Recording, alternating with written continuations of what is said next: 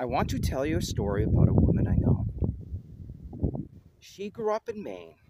As a child, she had a passion to explore the world. She loved the mountains, and especially she loved the sea. She grew up in a home that didn't have much money, so exploring the world at that time wasn't going to happen.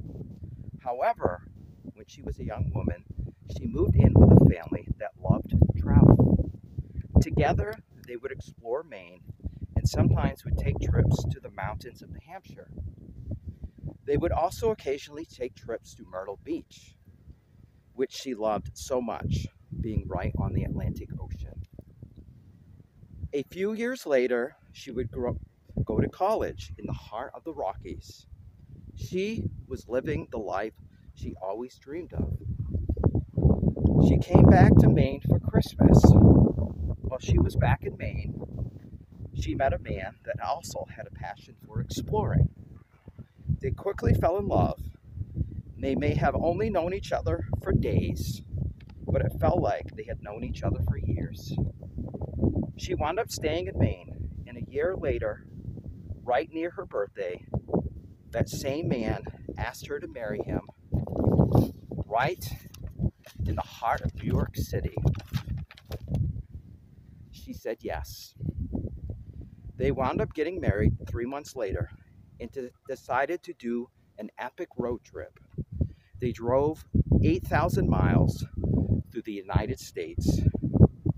The highlight was the Grand Canyon.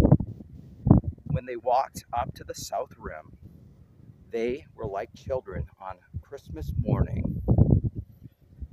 So excited they couldn't even contain themselves. Looking across that amazing landscape, they knew at that very moment they wanted to see the nation together and as much as they could. It has been 15 years since that moment. With 5 kids along the way, they have been to 49 states and have explored 32 national parks. They also have a passion for exploring Canada too. They have been to 9 provinces and 8 Canadian national parks. You probably figured out that I am talking about my wife and I. We are currently in Burlington, Vermont. Behind me is Lake Champlain, the largest lake in New England.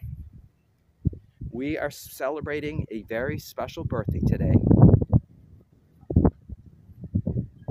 Happy birthday, honey. I am so grateful to go on this life journey with you. I love you so much.